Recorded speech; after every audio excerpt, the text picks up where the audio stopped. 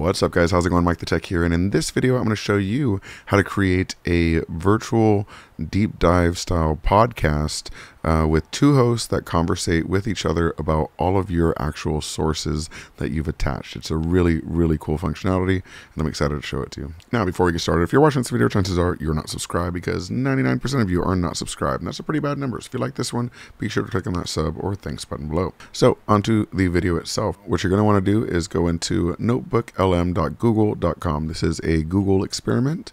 So you have to sign into your Google account to get access to that. And then you're going to create a new notebook.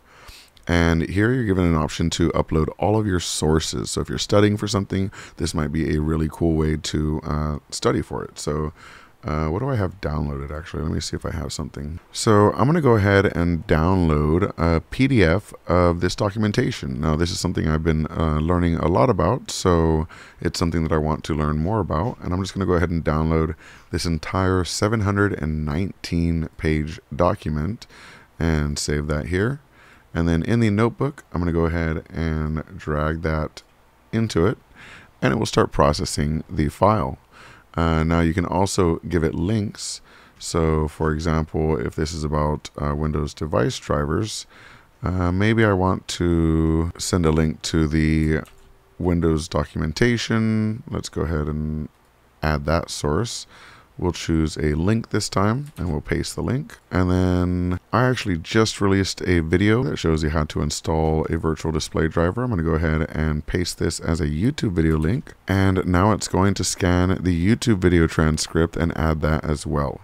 Now, you might be saying, all right, where's the AI transcription deep dive? Well, it's right here. Two hosts in English.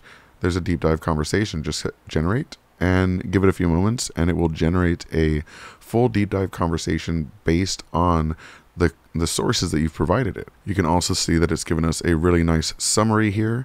You can have it create a study guide, a FAQ, a table of contents, a timeline, or even a briefing doc. But my favorite feature is definitely the audio overview, which creates a deep dive conversation. I'll show you what that sounds like once this is through, and I'll actually play it for you. All right, so it's finished, and we can go ahead and click play. It is a 16-minute podcast, so I will not play the whole thing, but I'll show you how it starts and how very conversational and cool and clean the conversation is. It sounds like a podcast. I honestly generate these about things I'm learning about quite often. Let's try it out.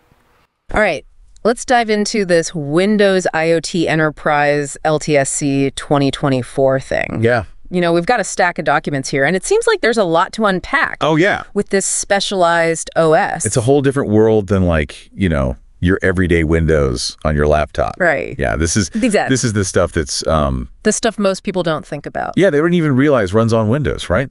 ATMs and like kiosks, all that. Yeah. Yeah, exactly. Medical devices even. So what makes it different? What makes Windows IoT Enterprise LTSC 2024 different?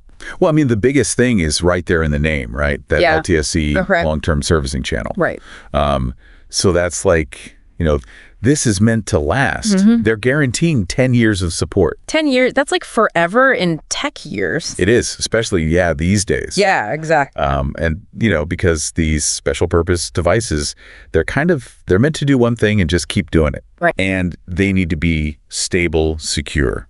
They can't be crashing in the middle of something. No. All right, not bad, right? That was very conversational. It sounded amazing, and dare I say, it did sound a lot like Leo Laporte. Maybe I'm crazy, but let me know in the comment section below if you think that might have been trained on Leo Laporte's voice. If it was, hopefully you got a nice little cut from it. If not, well, I don't know, but he's got a great made-for-radio voice. Absolutely sounds perfect in a podcast setting, and I'm glad that whoever made this was sort of inspired by it, because it sounds great.